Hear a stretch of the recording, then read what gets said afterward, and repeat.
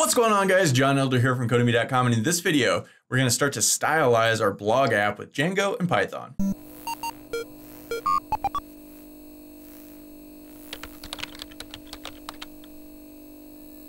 Okay, guys, like I said, in this video, we're going to start to make this look a little bit nicer than it already is, and I think we'll add another field to our database model if we have time. But before we get started, if you like this video and want to see more like it, be sure to smash the like button below, subscribe to the channel, give me a thumbs up for the YouTube algorithm, which really helps the channel out and I really appreciate it. And be sure to check out Codemy.com, where I have dozens of courses with hundreds of videos to teach you code. Use coupon code YouTube1 to get $30 off membership. That's all my courses, videos, and books for a one-time fee at just $49, which is insanely cheap. So it is Monday morning here in Vegas, and it's time to make this blog look a little nicer. We have absolutely no styling whatsoever. But before we get started, I just want to mention we passed 10,000 subscribers on the YouTube channel over the weekend. Woo! Very awesome. Thank you guys so much for subscribing. It means a lot, and it's really, really cool. So, all right. In the future, I think we're going to use a professional template to make our blog look good, but that's going to be later on after we finish creating the whole thing. Now, I just want to use a basic Bootstrap framework template that we can use that's super easy, cheap, completely free. And if you've watched any of my Django videos in the past, we always use Bootstrap. It's just super popular and it's really easy to use and, you know, free. So that's what we're going to use, and that's what we're going to set up in this video. So head over to getbootstrap.com, and this is the Bootstrap website. Like I said, this is free. We're on version 4.4. You can toggle back to different versions if you want. Just use whatever the latest version is. You should be okay. So click on the documentation and then scroll down here, and we have this starter template. So all we have to do is copy and paste this into our app, and it will start working. So that's what we're going to do. But before we do that, I want to talk about breaking these pages up. So if you watched any of my other Django videos, you've seen me create a base.html file and then extend that base file into every other file on our app. And that's a way to break your pages apart and put things that are going to be the same on every page into one file, and then just reference that one file every time you create a new web page. So that's what we're going to do now. So let's head over to our code, and in our templates directory, right click and create a new file. And let's just go File, Save As, and let's call this Base.html. And now we can just, having gone over to our Bootstrap here, click this copy thing to copy all this code here, and then just right click and paste this in. And that's pretty much it. So now we need to come down here to this H1 tag, and this is where we're going to put all of the content from every one of our pages of our blog right here. So to do that, we just create some embedded Django here, or embedded Python, I guess you could call it. And we want to say block content. And then below this, we want to end block. Right? So what this means is right here, we're going to output everything from any one of our pages of our website right here. So that means this stuff and this stuff will be on every page of our website, right? So, okay, almost done. Now we need to use the same block of code here on every one of our actual web pages. So go to our templates directory, click on our home HTML, and we want this to go right here. So let's copy this and paste. So everything between these two tags, like right here, will be kind of sucked out of this file and then put right here in this file, right? So that's how that works. So save this, come over to our home.html. And we also have to tell this file to do that. So up here at the top, we just extends and then base.html, right? So if we save this, head back over to our app here and hit reload. Now, before I do that, take a look at this text. Look at the format, look at the color, look at the font. Now when I hit reload, boom, it all changes. These texts are now blue, or these links are now blue. It's skinnier font. Everything looks slightly different. Well, that means Bootstrap has been properly installed. So, okay, that was pretty easy. Now this is all smooshed up against the corner here. I want to move this over. So let's go back to our base.html file and really quickly just wrap this guy in a div. So we want div with a class equals container. And now this is just a Bootstrap class that kind of indents everything a little bit, as you'll see here. So if we save this and come back here and hit reload, boom, it pops it over a little bit. We might want to push it down a little bit too. So you could do that with CSS, or, you know, we could just put a line break in there. Save this, head back, reload, boom, pops it down a little bit. Okay, so now when we click on one of these, this page hasn't been bootstrapified yet. So let's do that real quick. Let's head back over to our home.html, and I'm just going to copy this right here. And now we can go to our to our article details.html and just paste that in, and then go back to home, and let's grab this closing block tag and paste it in down here. And that's all there is to it. So now if we save this, come back here and hit reload, boom, it smooshes everything over. It looks fancier now, right? That horizontal rule line looks better. It looks sleeker, you know? This back thing is looking good and very cool. Now, we can use anything from Bootstrap we want. So if we go over to Bootstrap and let's click on components and let's look at buttons. Say we want a button. I like this secondary button. All we have to do is create a class of btn secondary, and now we'll have a button. So we can go back to our back link right here, right, which is this guy. Say we want to turn that into a button. All we have to do is give this a class of btn secondary, which I just copied straight from Bootstrap just now. If we do that, boom, now it's a button, and it works. Very cool, right? This is the beauty of Bootstrap. We can just do things like that. So, okay, we're starting to get somewhere. We've got Bootstrap installed, and it's looking pretty good. Now, let's create a nav bar at the top here so we can have some basic navigation. So, come back to getbootstrap.com, click on components, and then let's go down to navbar. And I'm just going to grab the first one I see, which is this guy right here. We probably don't want this search bar thing, but we could take that out. So I'm just going to copy this. Now let's head back over to our base.html file, and we could just paste this in wherever we want it. Now let's say we want it right under the body tag. So it's the very first thing on the page. So I'll just paste that in, Control V to paste, or you can right click and click paste. And let's go ahead and just save this and see what this is now. So head back to our app and hit reload, and boom, we've got this nav bar at the top. So very, very cool. Now I don't really like this light gray. I like a darker color. So I'm going to change this. Let's go up to the top of our navbar code right here. And let's see, the very first line, navbar light, I'm just going to change that to navbar dark.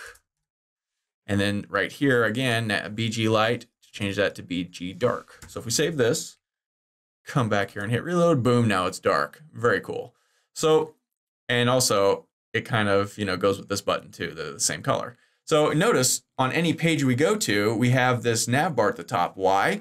Because we put the navbar code in our base.html file, and whatever we put in our base.html file ends up on every page of our site now, since we've, you know, done it that way. So, all right, let's look at the navbar here, and let's change this around a little bit. Instead of navbar right here, which is just this thing right here, let's change that to my freaking awesome blog.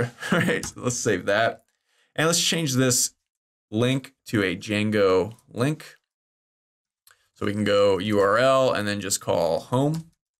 Why home?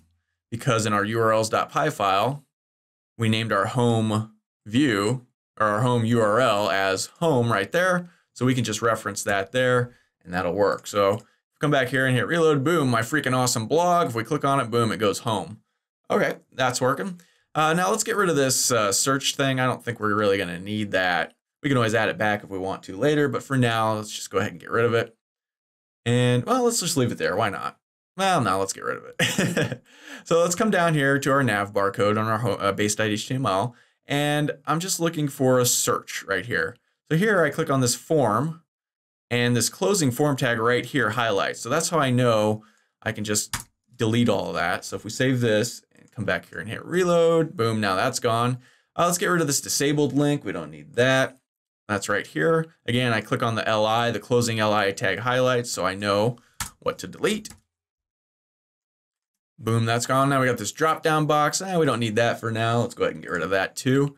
So again, here it says drop down. So I just go up to the LI And there's the closing li down here. So I know to delete all of this, save it, reload, that's gone. And let's get rid of this home link too. I don't really want that. So come up, there's home, and let's see, there's li, there's the closing li, boom. Now we'll keep this link here because we're gonna wanna put some sort of link there in the future. So we'll just keep that there for now. But now we can come back here and reload, and okay. So we're looking pretty good here. My freaking awesome blog. We got some basic navigation. We can toggle back and forth. We got a button here that now works. It's completely functional. And okay, now that was very quick and very easy, and we're starting to get somewhere. This is looking pretty good. Now, again, I understand this is a very basic template. This is a very basic looking blog, but it still looks decent. It still looks professional. Like I said, in the future, we'll probably use a real blog template with it, you know, better graphics and stuff. But for now, this works perfectly fine. So, okay, what else do we want to do? How are we doing on time? Oh, lots of time. Now, check this out. Up here, it says Hello World in the tab of the browser button. If we click back, it says Hello World again. That's because on our Base.html in our title tag, that's what we put, Hello World.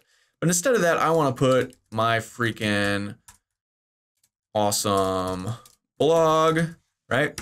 And now that's fine for our homepage. And you can see if I hit reload, now it says my freaking awesome blog up here.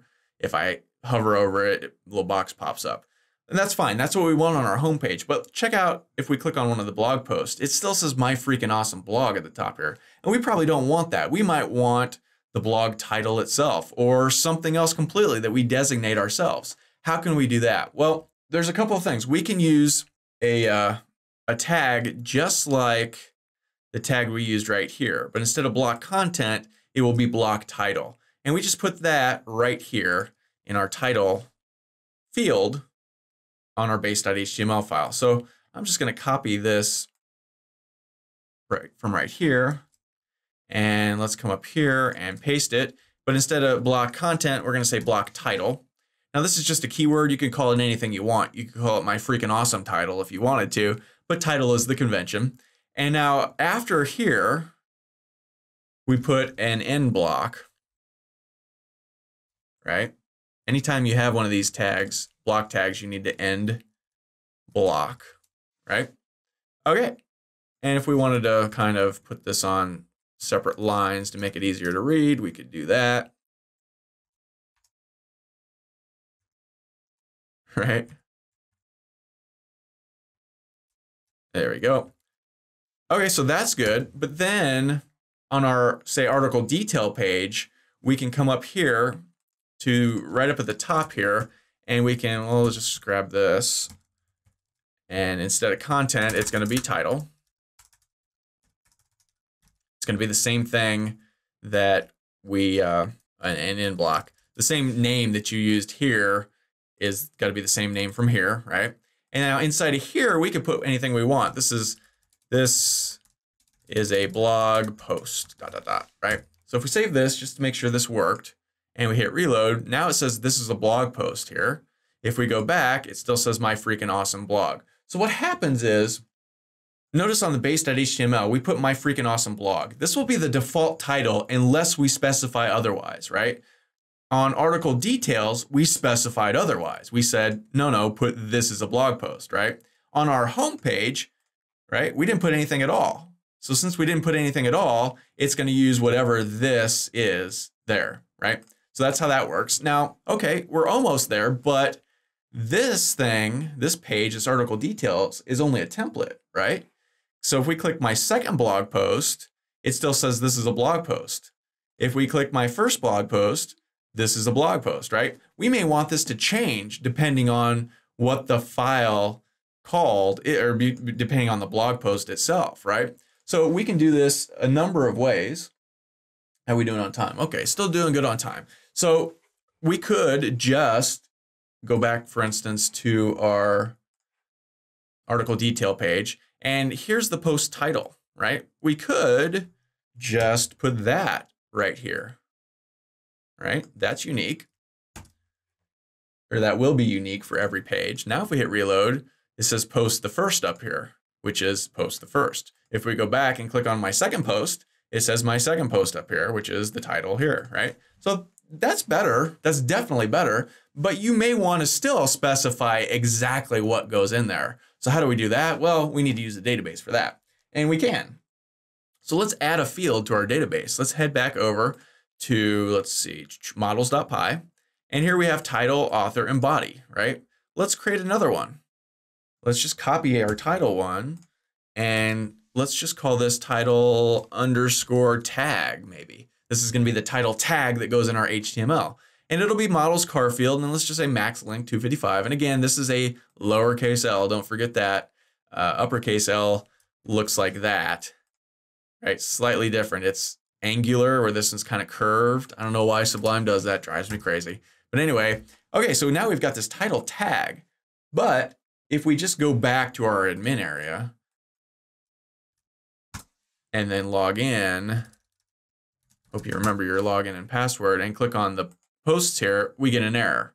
Why is that? Well, we've added something to our model, but now we have to make a migration and push that into the database itself, right? Anytime you make a change to your model, you need to do that. So we need to add one more thing here, right? Since this is a model that's already been created and already has a couple of blog posts, we need to say what the default this will be if we don't specify it. So let's go default equals, and I'm just going to come back over here to whatever our base was, and I'm just going to say my freaking awesome blog, right? You can put anything you want in there, right? You could just put title if you want, but I'm going to save it like that. Okay, so that should work. Now we can head back over to our terminal, Control C to break out of our server if you haven't already. Hold the Control button and the C button down at the same time. Now we can type in ls to make sure we're in the right place. There's our manage.py file. Our virtual environment is turned on, so everything's ready to go. So now we just type in Python manage.py, make migrations. And boom, it's created a little migration. Now we go Python manage.py migrate. And this is always the steps you're going to go through whenever you make a change to your database. Okay, so now we can Python manage.py run server to run our server again.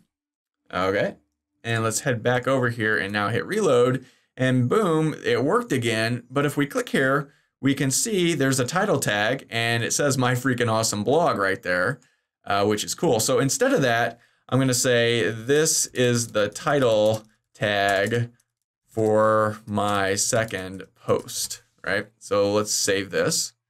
Now let's do the same thing for our first one. And up for our title tag here, I'm going to say title tag 1, right? Just to make it a little different. Save that. Okay.